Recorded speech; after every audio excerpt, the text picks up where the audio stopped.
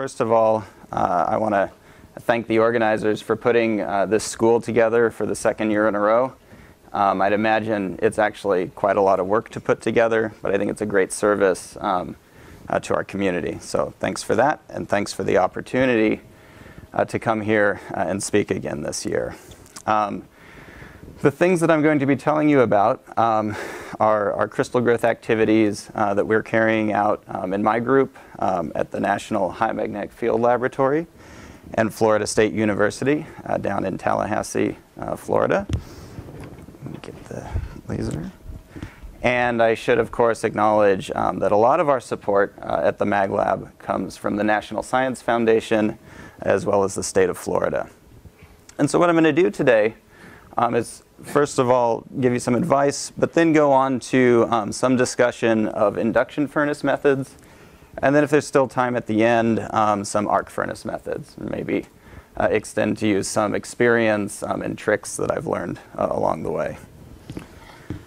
Okay, so also I'd like to give a brief promotion for my group. These are just some photos of current and earlier students and postdocs. At the moment, we have 5 graduate students and 2 postdocs, as well as a handful of undergraduates. We also, throughout the year, work with other individuals who come to our lab, particularly as part of the Research Experience for Teachers program, which I think everyone's probably, or sorry, Research Experience for Undergraduates, which people are familiar with. I also wanted to sort of mention this Research Experience for Teachers, which for the few advisors in the audience, if you haven't done that, it's really interesting and I think well worth your time, because you get to work with people who are interested in science but definitely aren't experts in the field. So that's a lot of fun. We also do a middle school mentorship program where we have local middle schoolers come in and work with us for 10 weeks or so, which is really fantastic. In our group, we're interested in a variety of topics, but I think the main ones are kind of bulleted here. We're particularly interested in strong electronic correlations in F-electron materials, sort of like what Julia's been telling us about. In this context, we have the opportunity to study things like superconductivity, magnetism, quantum criticality, magnetic frustration, and so on and so forth. Probably like more or less everyone in the audience now, we're also working on topological states of matter. This is really a major boon, I think, to crystal growers right now, because there's this tremendous expansion in terms of thinking of what sorts of materials could host topologically protected states. It's really exciting, and it's really a lot of fun. Since we're located at the Mag Lab, we have the opportunity to look at their fermiology by measuring like quantum oscillations in high magnetic fields. We also like to look at things like large magnetoresistance and non-trivial Barry phase, and so on and so forth. And then most recently, we've also gotten involved. This is really a continuation of this type of project, but we've focused in on actinide waste forms. And this is being done as part of a Department of Energy Energy Frontiers Research Center. And I'm going to tell you a little bit about that work in my talk tomorrow. So in this context, we utilize really a wide variety of different crystal growth methods. And one of the themes that I want to return to throughout the talk is that different materials sort of have different personalities, right? So you really need to bring the right crystal growth method or tool to the particular task that you're trying to solve. So I think it's very wise to try to develop expertise in a variety of methods. Don't just stick to one. And then, of course, once we make the crystals, we want to characterize them. And we do this in a sort of way that people are probably familiar with. We use chemical analysis, for instance, EDS, as well as powder and single crystal X-ray diffraction. And then we frequently carry out measurements like electrical transport, heat capacity, magnetization. And then we like to tune materials using applied pressures or high magnetic fields, although I won't focus on that aspect of things today. And also, before I really go any further, I want to encourage people to interrupt me at any point during this talk. It's not really a formal talk. I mean, it can be, but it doesn't have to be. And I don't care if I don't make it to the end. So if there's something that I say that isn't obvious, or if it brings forward a question that you had earlier in the week, please don't be shy to ask, because we can talk for 10 minutes about any topic that you want to talk about. So I'll just put that out there. All right, so the outline of the talk is going to go something like this.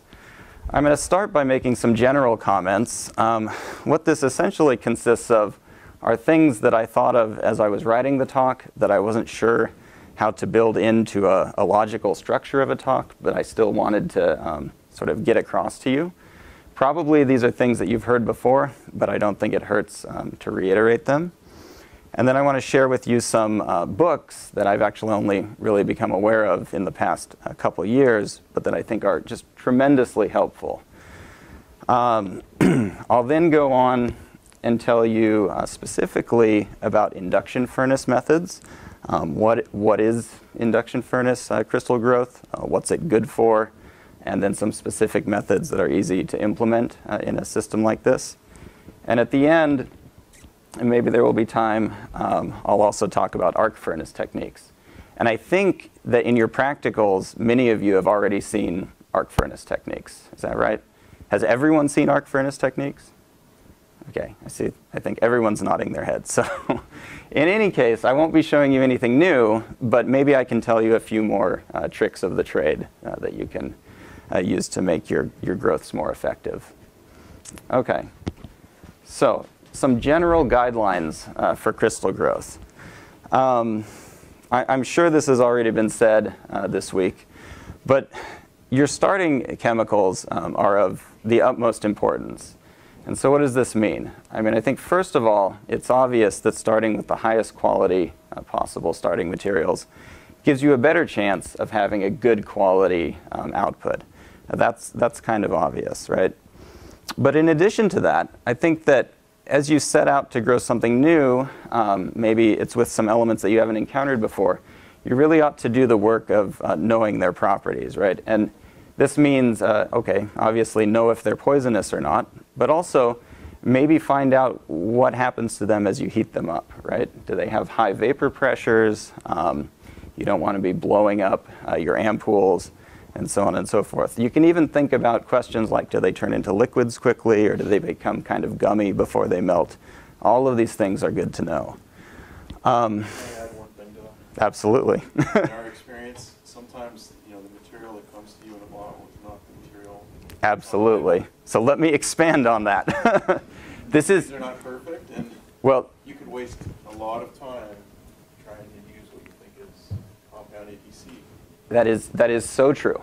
Oh, it looks like Nick has something to say too. Yeah, well, actually, I was gonna ask you, Yeah. do you have a resource, or let's say if I'm trying to, let's say, work with phosphorus, Mm-hmm. and I want to know for the first time, what's it going to do? Is there a place to actually go, or do you need to Google and spend like a couple hours actually? What I advise is that if there's an element that you've not worked with before, talk to as many people as possible.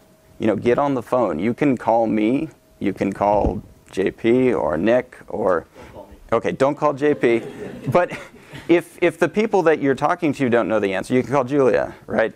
If they don't know the answer, they're going to know someone that knows the answer. So as students, don't be shy to ask. I mean, I've had many people contact me out of the blue and ask for something I usually don't know the answer. But you know, through the process of talking about it, you can usually figure out what's going on.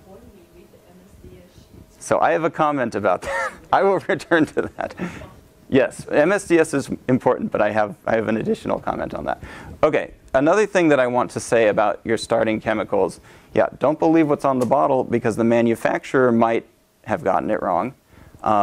If you're working with legacy chemicals, the ones that have been in your lab for 1 year or 5 years or 10 years, maybe the graduate student 10 years ago mislabeled it. So don't believe that. There's one or two other things that I want to say about this. Legacy chemicals are frequently left out in air. That means that they can absorb lots of moisture and other things from air. I've heard horror stories where, for instance, with lanthanide oxides, the total mass can be up to 30% of moisture from the air. So if you try to use this as your starting material, this is obviously not going to work, right? You want to be aware of that. And then for the matter of the stated purity, right, on the side of a bottle, you may see that it's 99.9% or 4N or whatever.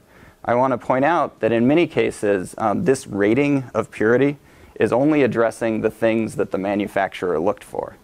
So in many cases, there's other stuff in there that they didn't look for or didn't know to look for that can completely ruin your growth. So these are all, I mean, it sounds really stupid, but you want to be very skeptical of your starting material. So do you want to explain what metals base is? Yeah, okay. I can try. I'm not entirely sure that I know what it means. What you're saying, Yeah. 99.9%, like if you buy a material from Alpha Azar, it's 99.9% metals basis. Right. Which means it doesn't count the oxides. Right. Or nitrides or whatever. Or carbon. Or carbon. Yeah, so there's so many things that they don't check for. Another statement, if you buy some boron, I think it is, even the cleanest boron is going to have a large fraction of carbon in it. And there's a good story about how the rare earth nickel borocarbides were discovered along those lines. And iron impurities. Yeah. Oh, do they? So my point at the bottom, I guess I could have made slides and slides about this, but the point at the bottom is that when you're considering your starting materials, really ask as many questions as you possibly can. Maybe even call the company if you care to go to that extent.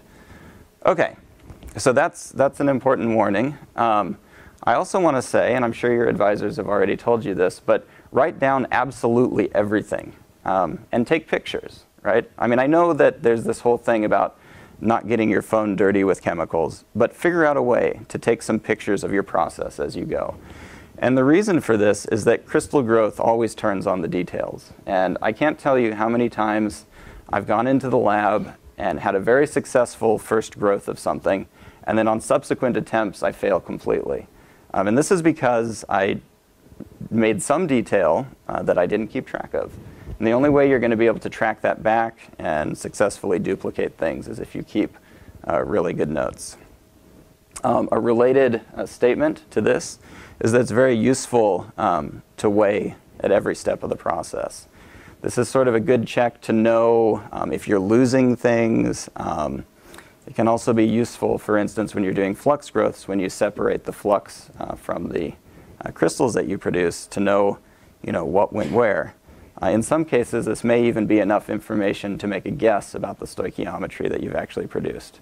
It's also useful to know how much of the material you were able to convert into the crystalline form, or in other words, what was the batch yield. Okay, I know there was a talk that was entirely on this subject, but I think that it's extremely important to refer to the binary chemical phase diagrams. This can help you to avoid some embarrassing situations. Keep in mind that these phase diagrams always have peaks and valleys. And if you combine two elements in just the right way, you may cause your melt to go above, the melting temperature of your melt to go above what you can access in your furnace. Besides that, you want to think about how your melt might react with your crucible. And so here's a nice example where I made a mistake. This is a tantalum crucible. I really like tantalum crucibles because it's a refractory metal. That means you can take it to very high temperatures without it melting. It doesn't tend to react with most elements, so it's also a very clean environment to do reactions in. But I did the experiment unintentionally of what happens when you combine nickel with tantalum. It turns out that there's a deep eutectic in that binary phase diagram. I started heating this up, and the moment that the nickel melted, it immediately consumed the crucible. So I was very lucky that I was not attempting to react anything that was poisonous or radioactive. We do a lot of radioactive things in my group. But this goes to show you that it's very important to do this homework ahead of time. Also, when possible, it's important to know the properties of your melt, right? I mean, besides the fact, does it attack your crucible, You would also like to know, does it develop a vapor pressure above it? So, are you going to blow up an ampoule? Does the melt like to climb the walls of the crucible? Sometimes they do. And this information, I think, is particularly hard to get. But I want to bring to your attention one reference that one of my students found, actually only in the past year. This is the Liquid Metals Handbook that was published by Oak Ridge National Laboratory. You can find it on a Google search, but if you can't find it or you feel too lazy to do that, just email me and I'm happy to send this PDF to everyone. It's actually an excellent resource that tells you the properties of all sorts of what we would think of as standard melts and some even more complicated melts. I have this comment, optimize your crucible material, that sort of calls back to this. And then one thing that I want to say that I just couldn't go without saying, and it is obvious, but leave plenty of time at the beginning and the end of the day to start your process and to end your process. There's so many horror stories of things exploding or catching on fire, people getting hurt, that result from people rushing towards the end of the day. And if there's anything that as an advisor that makes me lose sleep, it's the thought that some student has, or me even, right? Anyone can do this, has done something as a result of rushing that's going to, lead to injury or the lab burning down or something like that. So please be careful for yourselves and take that into consideration. Okay, so the references that I want to bring to your attention. I think I already mentioned that it's very important to carefully select the right crystal growth method for your specific material. If you don't have a lot of experience, that might be difficult to do. But this book I've found to be an extremely useful resource for doing this. This is just one figure from the book where it breaks down different families of crystal growth methods into these sort of subcategories. And within this text, it gives very good practical and real examples of how to carry out each of these different types of growths. So I think that with this in hand, you can accomplish almost anything for different methods. In addition to that, I think we want to try to avoid getting exposed to dangerous chemicals. And this comes back to this question of MSDSs. You want to talk to people, gather information. But my experience in trying to get this sort of information from health and safety people is that they will say, go read the MSDS. And then my experience in reading the MSDS is that it makes it sound like everything is probably going to kill you. So in other words, it doesn't do a good job of separating, intensity of risk, something like that. So this book actually is a good resource for understanding intensity of risk. And I believe there's probably other texts like this, but this one I think is a good one. So, okay. So that more or less brings me to the end of this general advice part of the talk. So I want to just briefly pause, give people a chance to think of any questions that they might have about these sorts of comments or anything else from during the week. This is a quiet group. Okay. You can email me. Yes. I just, actually Dave Andrews brought up, there's a new book also, I haven't really looked at it, but there's a Springer book from a Japanese fellow called Beginner's Guide to Crystal Growth. Very nice. Okay. So it's on Springer, you have Springer link connection, you can just download it. Oh, that's awesome. Okay. Yes? Do you have any stories about maybe doing something the wrong way because you didn't do research? Well, not an explosion, perhaps. well, I can tell a story that I've heard. It wasn't about me. So Paul Canfield, maybe he already showed this, but Paul Canfield likes to show this video of what happens when you make a melt that is very rare earth rich, or lanthanide rich. Apparently, these types. So you may be tempted if you look at a binary phase diagram of a rare earth and a transition metal, when you notice that there are some very deep eutectics, right? And this might be a really great way to make a molten metal flux growth. Actually, I have done that before I was aware of the risks involved. If that growth goes sideways, that's a very flammable and air reactive situation. And in the video that he shows a little ingot of, I think it's a rare earth transition metal, catching on fire, and it makes a plume of I don't know if you would call it exploding material, but rapidly reacting material that goes on for quite a long period of time. So that's a good example. I think the example of putting the wrong materials in the wrong crucible is also a good example. Yeah. Okay, so I guess I'll move on. So now I'm going to focus on this different type of crystal growth method that I think maybe you guys haven't encountered yet, and I don't think that it was part of the practicals. Okay, so induction furnace methods. This is actually a really wonderful way to drive reactions. It seems to be a lot less common in research laboratories than I would tend to think, based on how easy it is. But for some reason, it just doesn't seem to be all that common. So what is an induction furnace? What it really is, I'm showing you a picture here of the apparatus that we've built up in my lab. This is a terrible picture, so I'm not going to focus on that. And instead on this schematic. What this really boils down to is that we have an RF generator power supply that's connected to some sort of coil. The coils that we use are copper coils that we can bend using a pipe bender, and they're hollow on the inside to allow cooling water to go through it. I mean, that's really the whole story.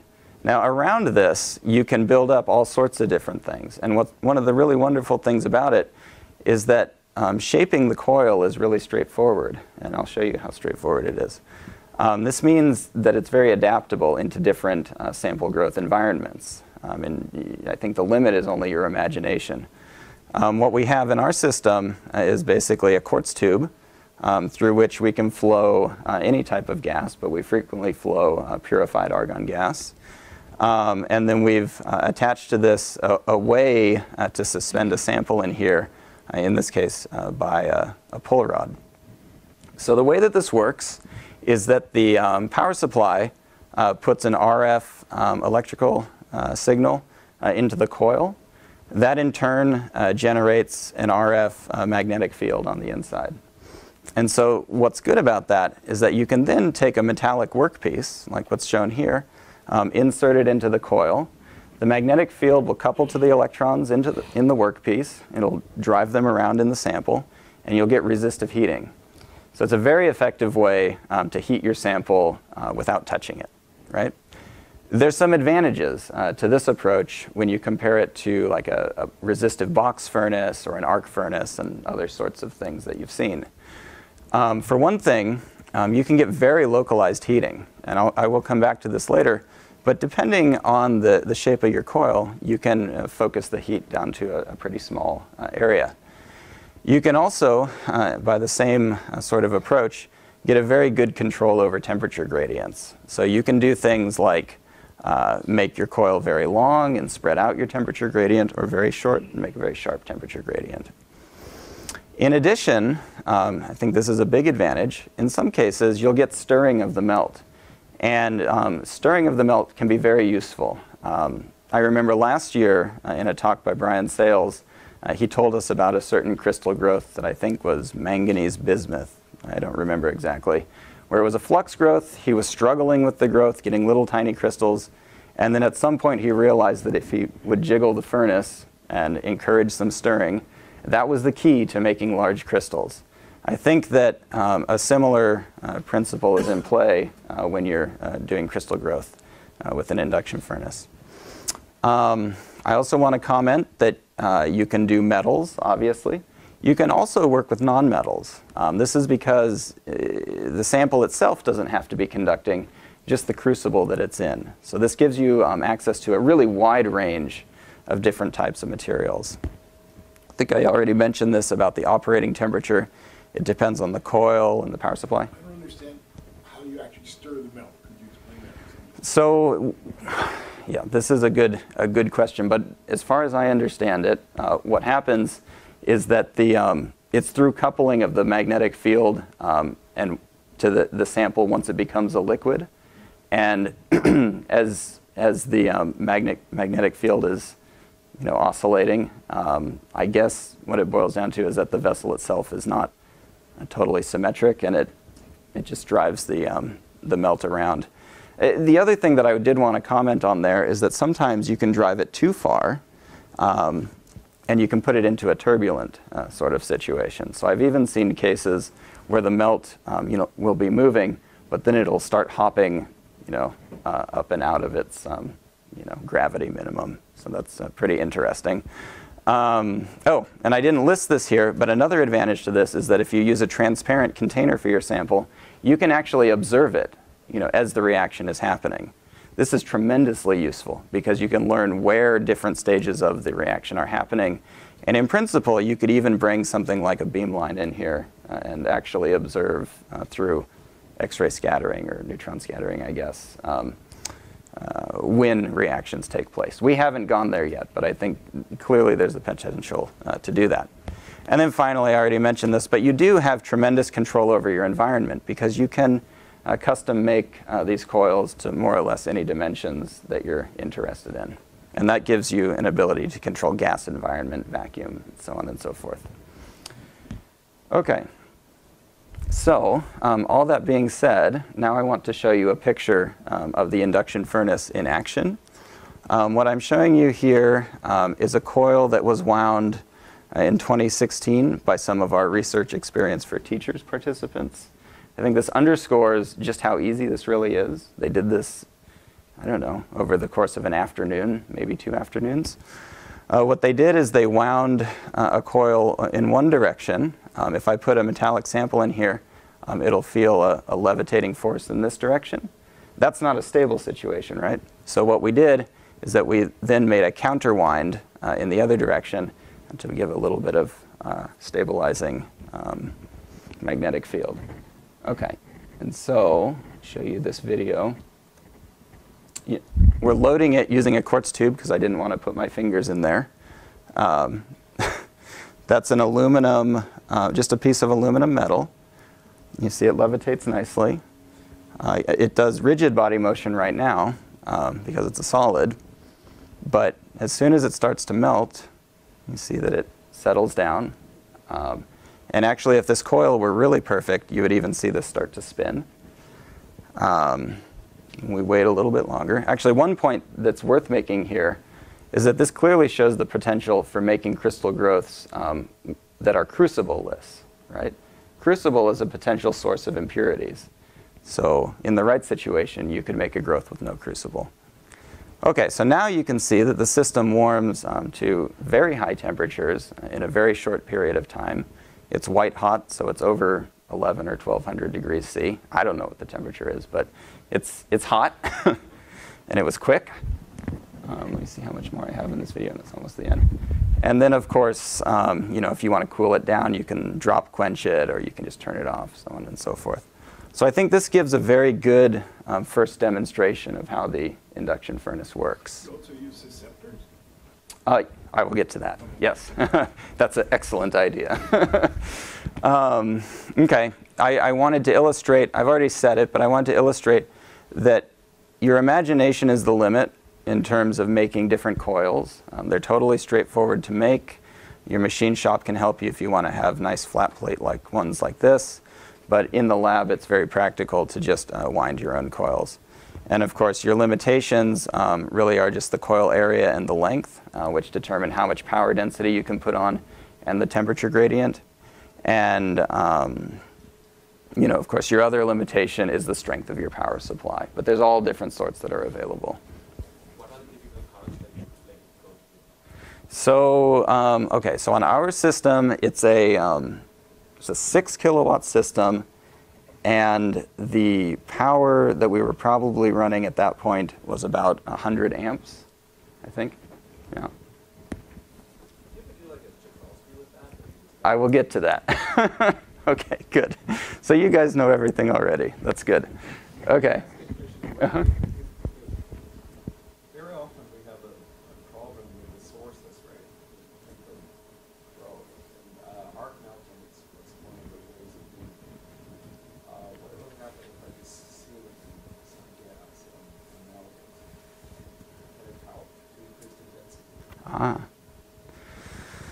That's a good question. I want to say yes, but I don't know how to answer that definitively at this point. It's possible. Yeah, I don't know. I don't know the answer to that. Yeah, we could talk about that more if we can explore it. Okay.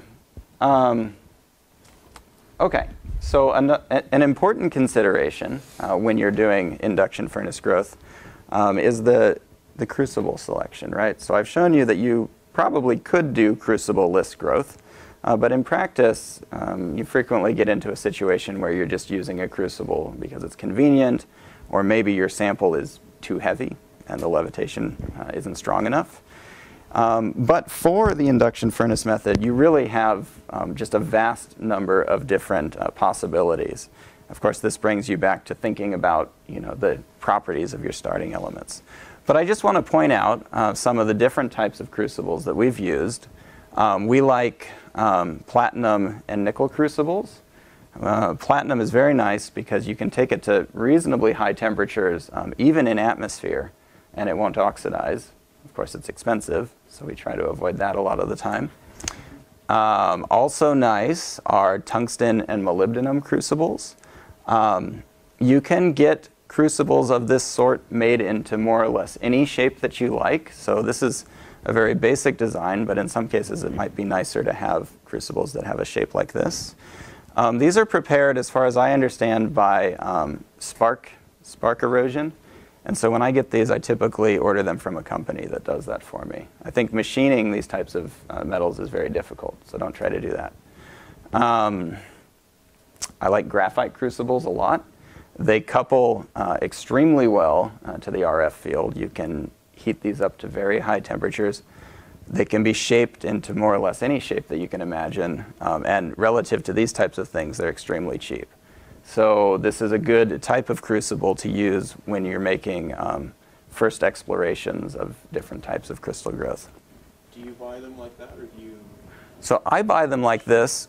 I buy them like this, but I believe that if you had the right equipment in your lab, this would be no problem to make. I haven't done that myself, so. But they're cheap to buy like this.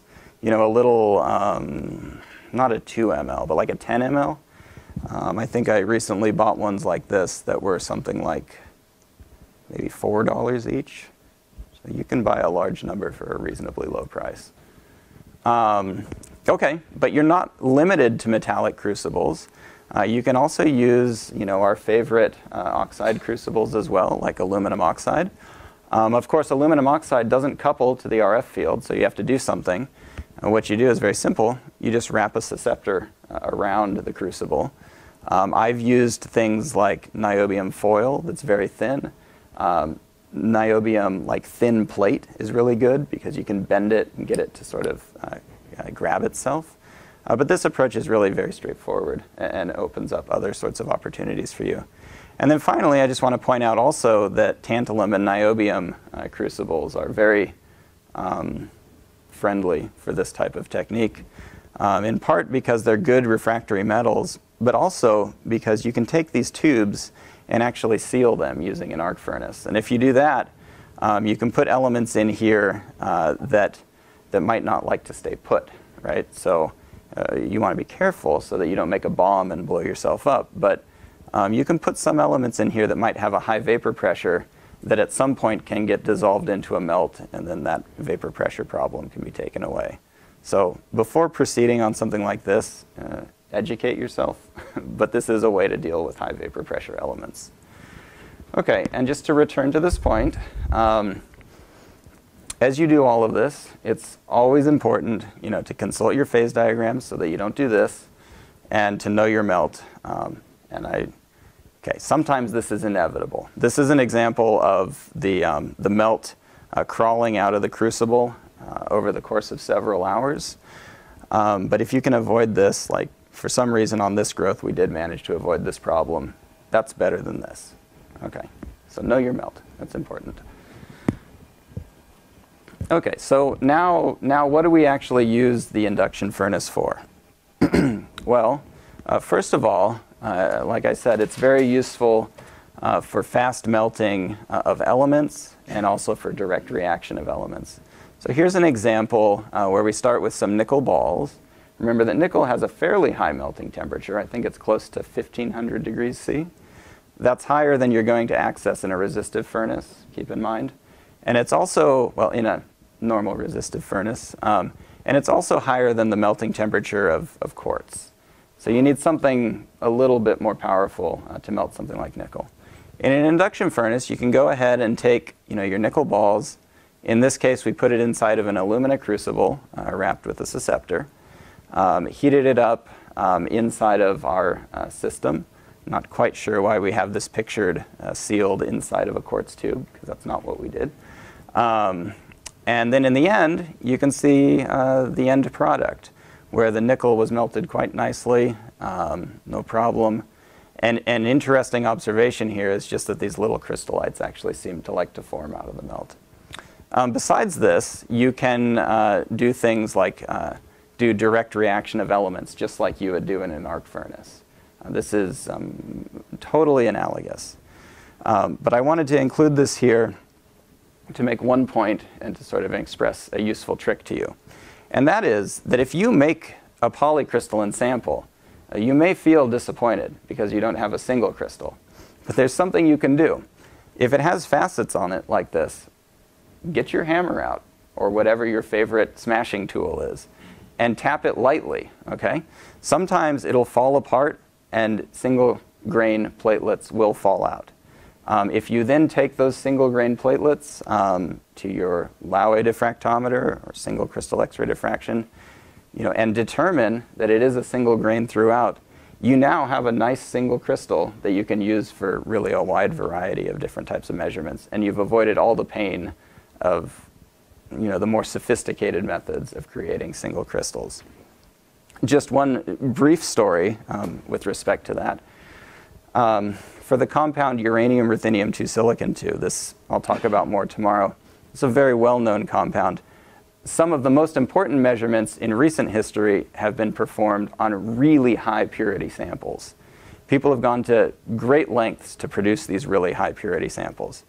But something that you'll notice is that actually, if you get a polycrystal of that material and cleave out a piece, it already has a really enormous RRR, or residual resistivity ratio, which is much better than what you get from a typical Czochralski growth. So I would argue that if people had used their heads early on, they might have been able to learn a lot about what we know now. They did.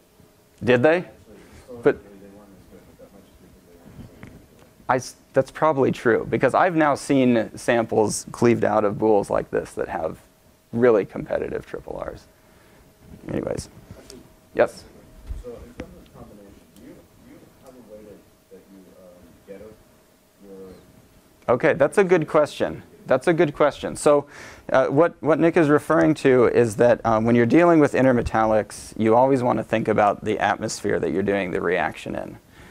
The way that people try to make clean gas atmospheres in a lot of systems is that they have another liquid metal somewhere around, or a hot metal powder or something like that, that's there to remove impurities from the gas that you're flowing. So that's called gettering. The way that we accomplish this in our system is that we have a gas purifier that's from Centaur.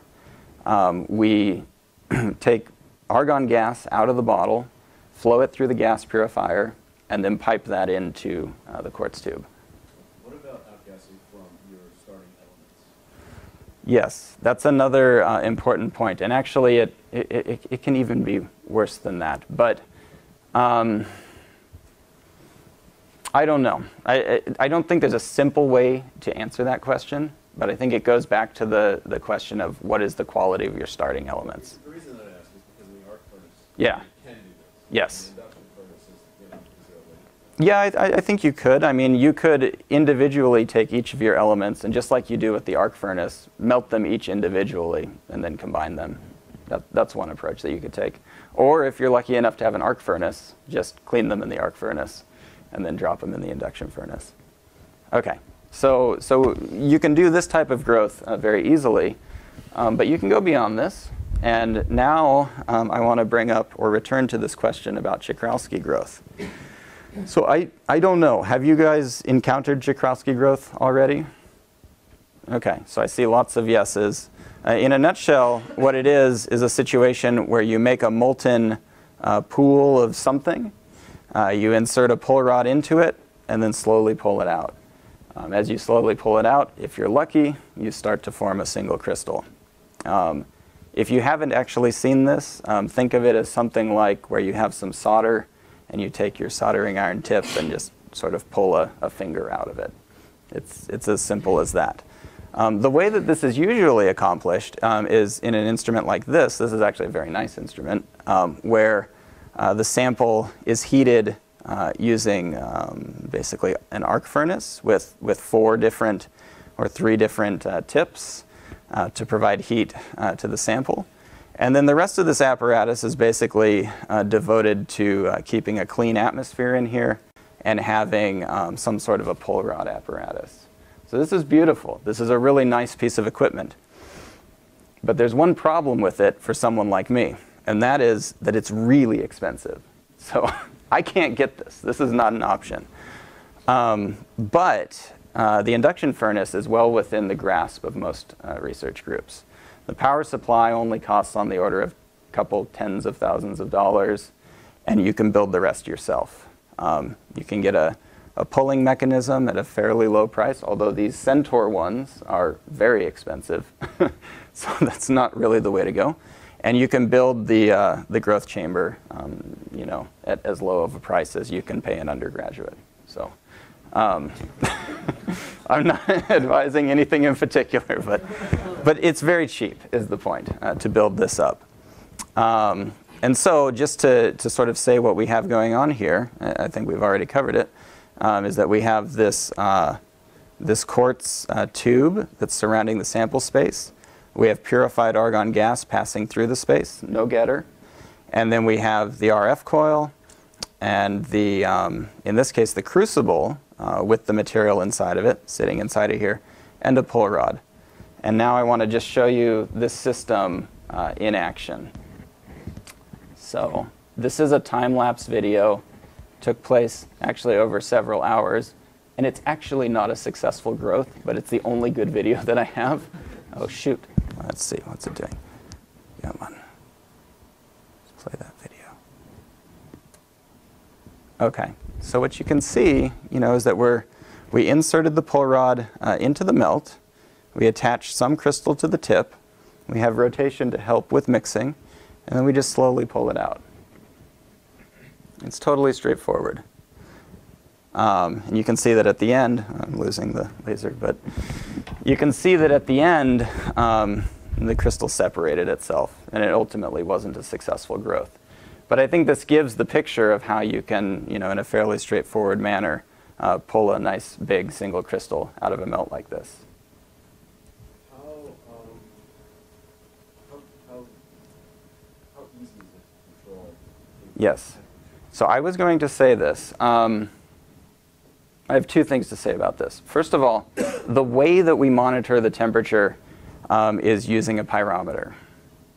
What does this mean in practice? Well, it means that we don't measure the actual temperature because some of the intensity is lost as it goes through the quartz. That assumes that you have a pristine, perfectly clean piece of quartz, right? And in practice, what happens during the growth is that some vapor, almost inevitably, will start to collect on the quartz. And so what you'll see over the course of the growth is that your temperature will get lower and lower. And so in practice, what it really means is that you use the pyrometer at the beginning of the growth to help establish the growth conditions, to try to get close to what you believe is the right melting temperature, and then you sit at that power and make small variations around it.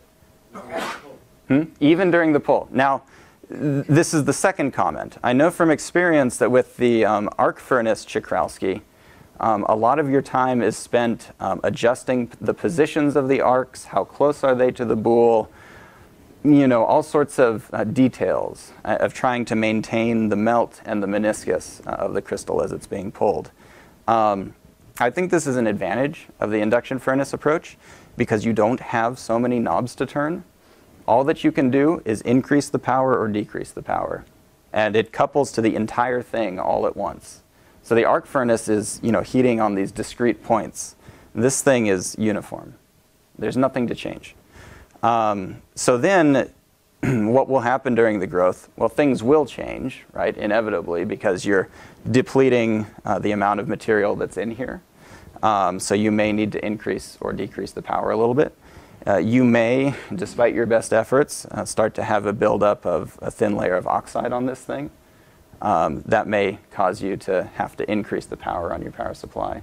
You may start to get this crazy thing where the melt starts to try to crawl out of the crucible. So all of these things you have to contend with, but really your only option for controlling this thing is increasing or decreasing the power. That makes life easier. So do you have any idea how is the temperature profile in the melt? Yeah. We're not melting, we heat from the periphery and the center is probably the 45. So how does it? Yeah, so that is a good question. There is a temperature gradient. I don't remember off the top of my head, although Kaya recently did some growths, and we can talk about it afterwards. So, yeah. What kind of crucible do you use in this growth? Ah. Do we need to cool the crucible? You don't need to cool the crucible. So what I've done here, this is a tungsten crucible.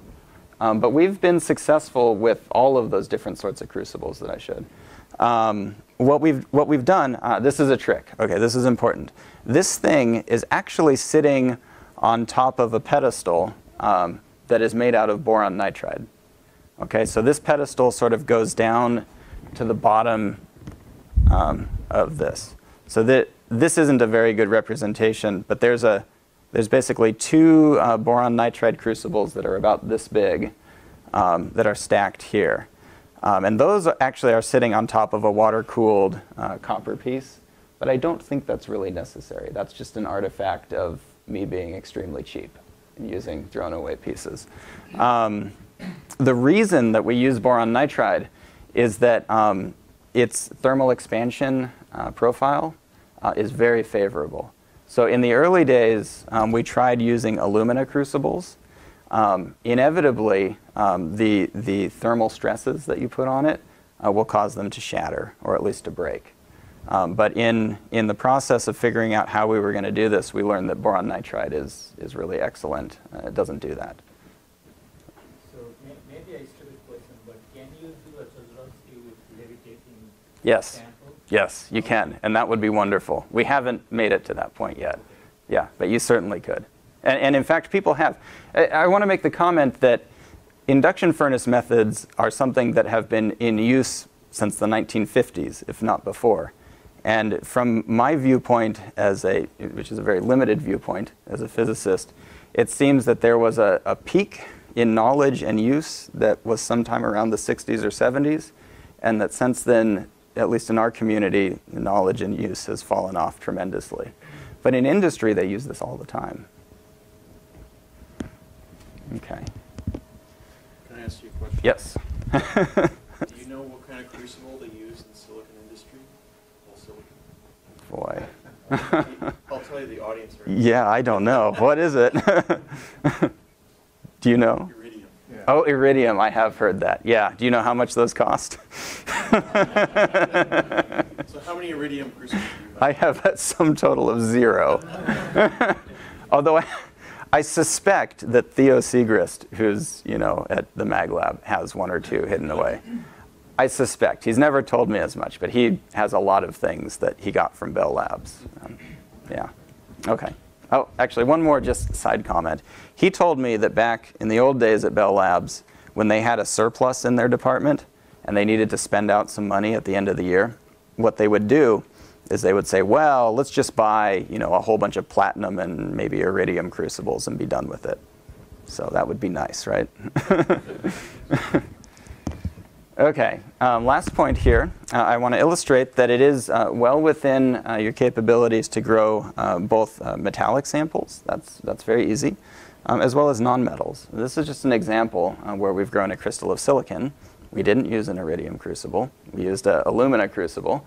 But it makes the point that, making a melt in this situation of, a variety of different types of materials is really easy. Okay, other uses for the RF furnace. One is that it can be used in a Bridgman technique mode. Have you guys encountered this so far? A little bit? Okay, so what this really amounts to is a situation where you make a crucible, right, and then make sure that it has a sharp point on the end. You load it with polycrystalline material, and then you bring this whole thing into the hot zone of a furnace. Here this is shown in the context, I think, of a tube furnace, which is fairly typical. But you can imagine doing this just as easily inside of an induction furnace. The idea then is to heat the tip of this so that it becomes liquid, and then to draw this sample through the hot zone slowly. And as you do that, this crystal that nucleates first, as you draw it out of the hot zone, will solidify, and then that grain will propagate back through the sample. This can be very useful, for instance, in terms of trying to work with materials that have high vapor pressures, where you really need to keep everything to stay put in the crucible rather than to evaporate away and you no longer have the right stoichiometry. So for instance, you can take something like a tantalum tube. This is a terrible example because it's not sharp at the end like this, but it's nonetheless an example, where you seal it, you get all of your material down in here, suspend it from the alumina pull rod by some refractory metal wire, and then you just slowly draw it out of the tube. And you can have some very good success with making large single crystals in this way. Okay. And one last comment on induction furnace methods. Oh, Nick. My favorite what? Wire. Well, if I'm using a tantalum crucible, I like a tantalum wire. Yeah. Although I've used other things. But I don't like mixing and matching. Huh? Some of these wires can be very brittle. Yeah, some are very brittle, and I also don't like changing, I like to use the wire to be the same as the crucible, because there's no way that you can have a weird reaction then. You can do all your homework and still miss something. So, and tantalum is reasonably malleable. Tantalum and niobium are reasonably malleable. Tungsten is a pain. Yeah. Okay. All right, so one last use for molten metal flux growth, or induction furnace, in terms of molten metal flux growth. And I can see that I'm almost out of time, so we won't get to arc furnace, but that's okay. Okay. You have 5 to 10. There's been lots of questions, so you have okay. 5 to 10 minutes. So, okay, everyone knows molten metal flux growth now, so I don't need to explain what is that. Molten metal flux growth is wonderful. You can grow so many different things with it. So much progress has been made with it. So I am certainly not putting it down or saying that it's not a good thing. But there is one thing that I've always found frustrating about it, and that is that it takes a long time, right? Normally, you'll do a flux growth over the course of 1 or 2 weeks. So there's that. The other thing that is sometimes annoying is that you don't actually get to see what's happening in the furnace as the growth is proceeding. So if you want to try to get around those two sorts of obstacles, you can actually accomplish that using this type of apparatus. And I'm going to show you one example here. We recently worked out how to grow this compound, uranium ruthenium 2 silicon 2, in a molten metal flux. It hadn't been done before. The growth parameters weren't known. But it turned out that you do need fairly high temperatures to get it to form, up around 1500 degrees C. That was what originally drove us, sort of into systems like this.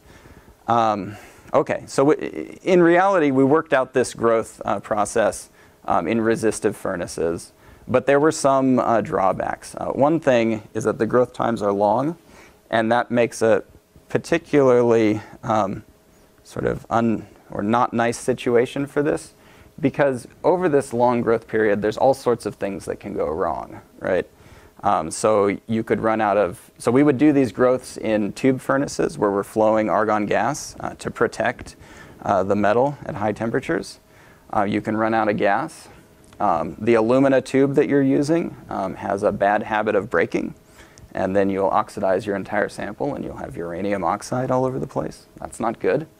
And for that matter, what if there's a power outage and so on? So there's lots of problems with that. Well, motivated by those challenges, what we decided to do was to explore whether or not molten metal flux growth could be accomplished using the RF furnace.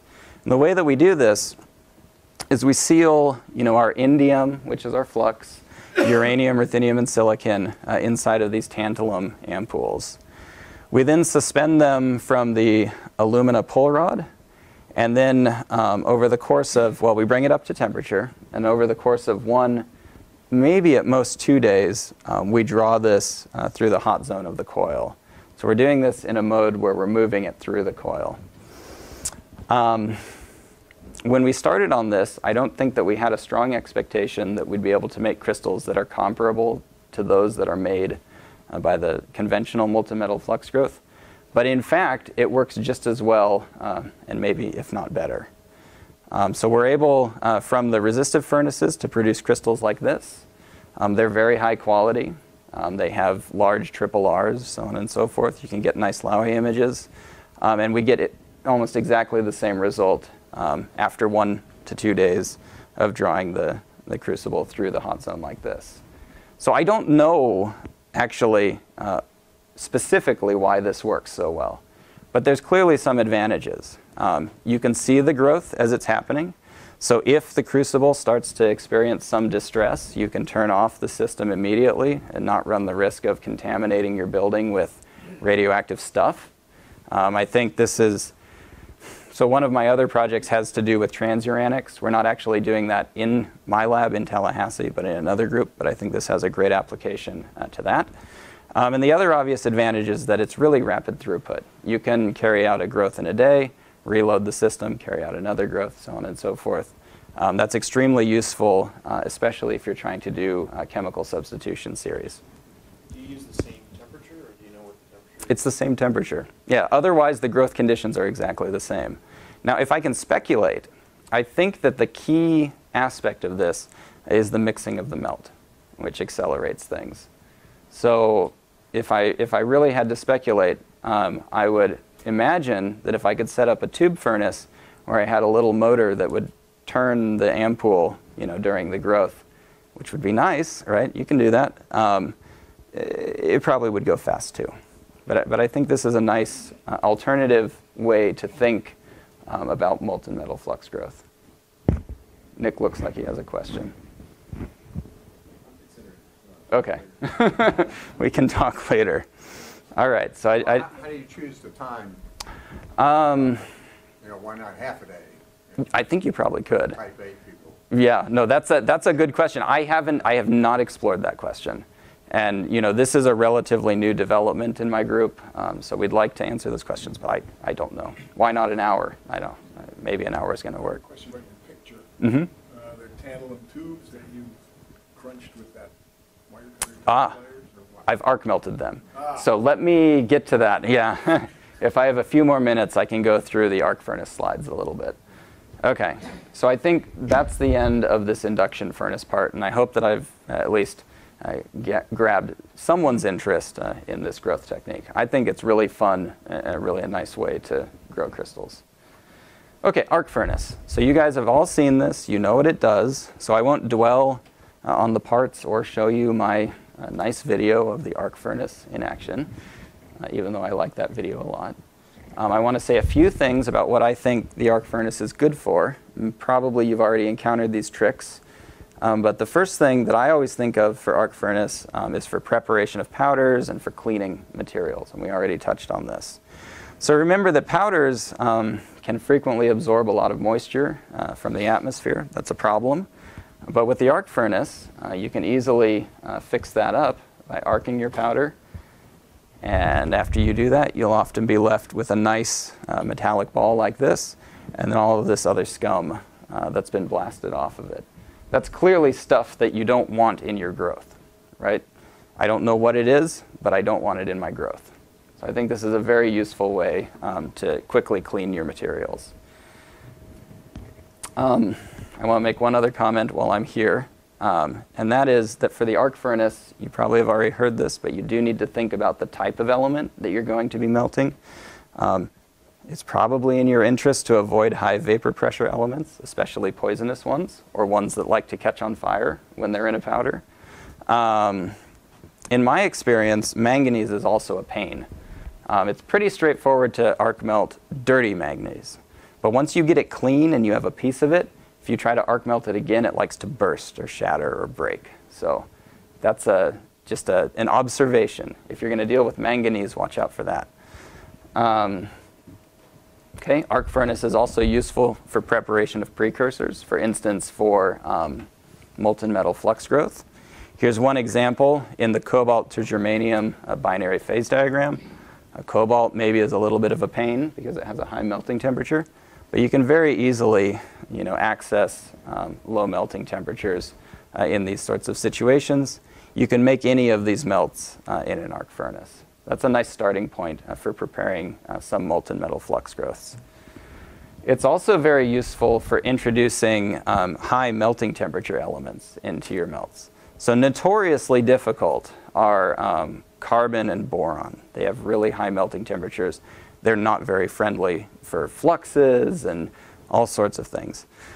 One way that you can deal with that is by looking again into the binary phase diagram.